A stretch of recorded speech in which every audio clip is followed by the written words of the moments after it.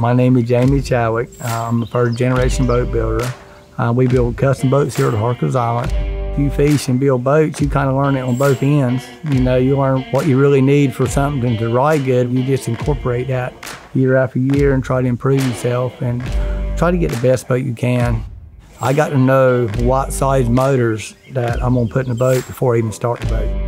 The boat behind me is going to be a C18 boat. It's going to be a fishing machine. That's what that customer's after. But there's a lot of customers out there that wants to go pretty fast. So that's what the market is pushing for a little bit right now. That calls for a little bit of horsepower to do that. And I think that's what Caterpillar is about right now, trying to, you know, put the power out there to get this speed out of these boats that some of these high-end customers are after.